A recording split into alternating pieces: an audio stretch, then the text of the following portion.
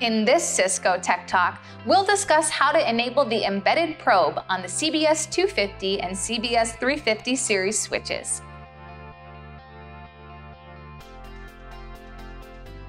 The first thing you'll need to do is log into the switch by using your username and password, and then click on Log In. Make sure you are in the advanced configuration, which you can see here. Now scroll down and choose Security. Then scroll down again to Certificate Settings and choose that. Then select CA Certificate Settings. This is where you will import the certificate from the Cisco Business Dashboard. You need to import the certificate from the dashboard in case the Cisco Business Dashboard you are connecting has a self-signed certificate on it. If the Cisco Business Dashboard uses a certificate signed by a trusted certificate authority, then you need not do this step. Open Cisco Business Dashboard and enter your username and password and click Login.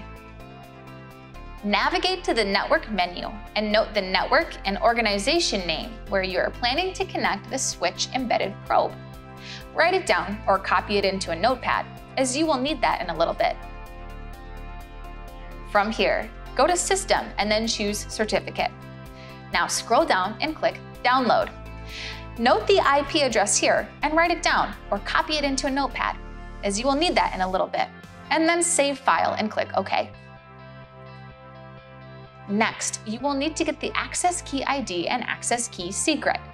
To do so, go back to the menu and choose Administration and then Users. Once in here, go ahead and click on Admin. Scroll down and select Generate Access Key. Enter in a description. I'll use CBD_2.3.0_new. You can also specify the expiration date or choose Never. I'll just leave it as the default and click Save. This generates an access key ID and secret. Make sure to either write these down or copy and paste them because you will need them shortly. Also, the access key list does not display secrets in plain text for security reasons. So this is the only opportunity you have to record the secret. If you lose or forget the access key secret, you will have to revoke the access key and generate a new one. Now you need to go back into the switch. Click on the plus symbol under the CA certificate table. Here, you need to name the certificate. I'll use CBD_2.3.0. You can use whatever certificate name you want, but make sure there are no spaces within its name. Then you will need the certificate itself. Go ahead and open the file you downloaded to a notepad. Scroll down to where it says Begin Certificate and highlight the entire section. Be sure to include the Begin Certificate and End Certificate. Then copy this using your keyboard or mouse and paste it into the certificate section here and click Apply.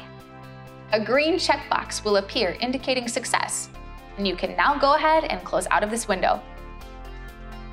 Now scroll up and click Administration and select Cisco Business Dashboard Settings. Click Enable next to Probe Operation. You can change the logging threshold. For this, I'll use Information.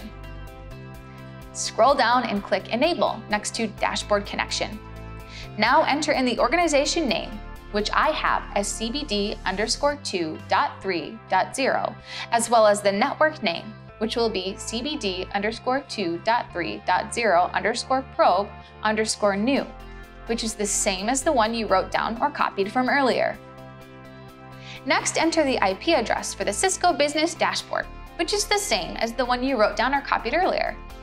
You may also use the By Name option in case you have the domain name of the Cisco Business Dashboard. Now you will need the access key ID and secret you also wrote or copied earlier.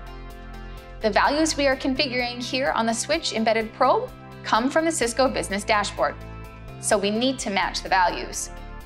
Go ahead and enter those here, then click on Apply.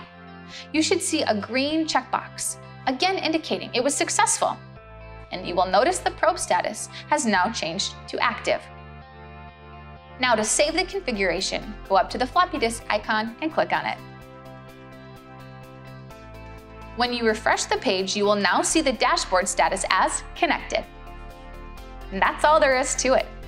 That's how you enable an embedded probe on the CBS250 and CBS350 series switches. Thanks for watching this Cisco Tech Talk. We'll see you next time.